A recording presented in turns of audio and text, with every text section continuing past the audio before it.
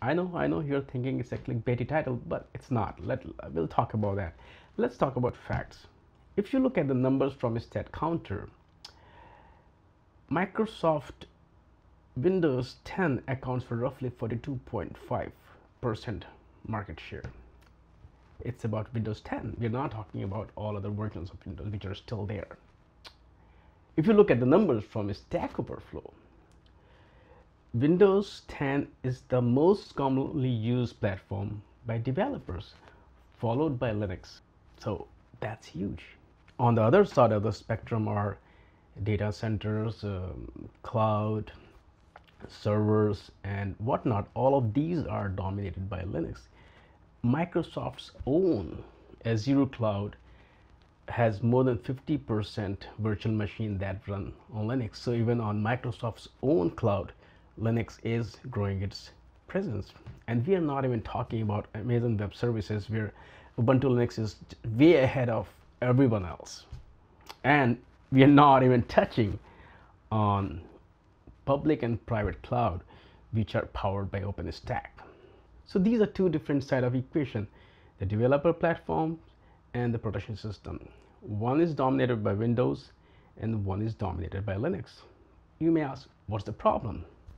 The problem is that these two platforms need to live happily ever after, because these are two different words. Windows runs on different kernel, Linux runs on different kernel. A lot of things are different. You cannot run same workload on both platforms. Developers, especially web developers, or IT professionals who run their workloads on Linux, want to have the same kind of environment and same kind of tools on their local machine that they run on their production systems. I manage and I run a lot of servers for my own sites. I run Debian Linux there. So on my local system, which I use to develop for my sites, I need same tools, I need same environment that is running in production, because this is my test and development machine. On top of that, I also use tools like Vim or VI or Nano, or a lot of other things are there that I need. So I do need a Unix-like environment there. So what I use is, I use openSUSE, or I use macOS when I'm traveling. I bring my laptop, a MacBook with me, since Mac is native Unix. So I run all the commands, all the tools natively on this platform. On Windows, I have to make a lot of compromises if I want to develop for my Linux systems. Either I dual boot with Linux, which defies the whole purpose. That means I'm using Linux, not Windows. If I use a virtual machine on Windows, which is VirtualBox, it slows the whole machine down, because you have to run both platforms at the same time. So it's just too much hog for RAM and CPU. I cannot do a lot of things that I need to do, like video production and whatever else. So it's not a very ideal solution. The third solution is to use tools like Segment, but they are more or less like workarounds than a full-blown solution. In either case, from Microsoft's perspective, if you want to use Windows as a platform to manage your Linux workload, you have to actually walk away from Windows to be able to get your work done. That is not a very encouraging situation for Microsoft. They need to find a solution, and that solution is WSL, or Windows Subsystem for Linux. Microsoft worked with Canonical, the parent company of Ubuntu, to build WSL. It allows people to run Linux binaries on Windows. So when you think about WSL, you can run all the Linux command line tools, all the utilities, everything within Windows without having to use the Linux kernel. And it's native, so there is no virtualization there. You're running everything natively. And they have made it very easy to run WSL on Windows. All you need to do is install the latest update, which is Fall Creators Update on your system. Then go to System Settings and enable WSL from Windows feature turn on and off setting. That's an option there. And then, since it's Windows, you need to reboot your system. It's not going to work without reboot. So reboot your system. When you boot back into Windows 10, go to Windows Store and you can install openSUSE there. You can install SUSE Linux Enterprise, you can install Ubuntu, you can install every other distribution that is available out there. That's amazing. You can run all those different distributions simultaneously while maintaining isolation from each other. And the interesting thing is that when you run openSUSE through WSL, you are literally running the command line version of openSUSE minus the Linux kernel. So you can do everything that you do on your openSUSE system. Whether it's Zypper or Yast, you can run it natively. And that's what I do if I do use Windows machine, because I work on the film and video production and audio production, and I work on images, so I do need Adobe's Creative Suite, so that runs only on Windows and Mac OS. So that's what I do. So what happens is that I get the same environment on my local machine that I'm running on my server, and it actually goes beyond that, because I run a Linux server at home. None of my data is saved on my laptops, on my PCs. Everything is stored on my server. I SSH into the server and copy the files locally, work on them, and rsync back to the server. So with Windows, you have to, there may be some tools, I don't use them, but you have, if you want to move files to and fro, you have to use it through Explorer, and I don't use GUI tools to move 10 terabytes of data. It's too risky, it's too time consuming, so I always do rsync and stuff like that. You cannot do that in Windows very efficiently. You cannot run a lot of command line tools in Windows very efficiently. I can do everything in Mac OS or my openSUSE system, but not on Windows.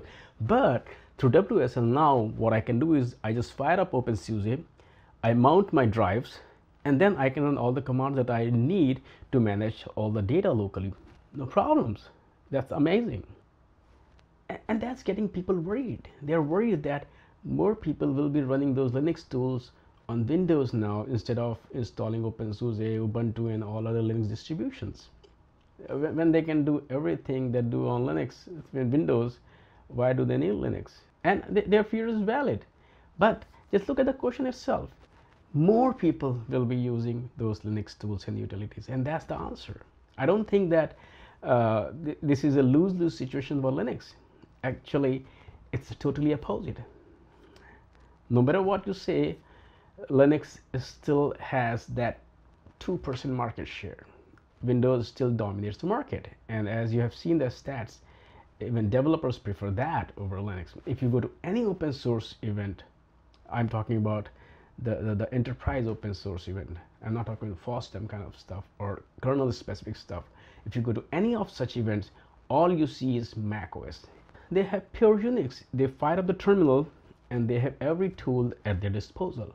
So they are either way not using openSUSE or Ubuntu or any other distribution. So they are not Linux user in either case. But through WSL, they become Linux user, because even if they are using Windows, they are running openSUSE there. And I talked to Richard Brown, the chairman of openSUSE board, and he was very enthusiastic about it. And he said that through the WSL, Linux will actually expand its reach. It will reach out to more people who would have never used those tools earlier. They would be using some workaround. Now they can use those tools natively, and it's making their work easier. Is that a bad thing? I don't think so. Even Mark Shuttleworth, I talked to him, and he expressed the same sentiments, that WSL will expose more people, more developers to Linux, because now they can get their job easily done. And it also makes life easier for IT admins who manage computers across companies, for the developers, so they don't have to worry about virtual machines or all those headache they came. They know that, okay, when it's a Windows machine, all you need to do is just install a distribution that you want, and it's all done. It's very easy. And the second point is that all the people who are worried about it, just think about it. If you fear that a platform that you use can be killed because the tools that are available on this platform are now available somewhere else, then I don't think that platform deserves to survive. It should die, because it's very Apple-like mentality that you should have a kind of vendor lock-in there. If that vendor lock-in is broken, then the platform will fail. no, that's not a very positive way to look at it. And the fact is that no, WSL cannot kill Linux. On the contrary, the way I see and a lot of other people see is that Windows is actually exposing Linux to more users now. These tools and utilities are now accessible to that 90 or whatever percent of Windows users are out there. So I think that's actually good news. Windows is actually helping spread Linux everywhere. That's the way I look at it. And the fact is that no, WSL cannot kill Linux, because the reason is people don't use Linux just for developing for their Linux servers or production machine. There are a lot of different reasons why people use Linux, and that is why I use Linux for. I don't use it just because I'm developing it for my site. There are so many different I use Linux for. There are so many reasons why people use Linux desktop, and that's going to be the topic for the next video. I'm wrapping this video with this thought. Let's discuss in the comments below. What do you think? Do you think that WSL is going to affect Linux? Do you think WSL is going to actually promote Linux? Or do you think WSL is going to kill Linux? So let's discuss in the comments below. And as usual, don't forget to subscribe to this channel, like it, and as you know, I have moved to Patreon. So if you like all my work, I just got 2 cameras. These are expensive cameras. So please become my patron. And let's continue to spread words about Linux and open source. Thanks for watching. See you next time. Bye for now.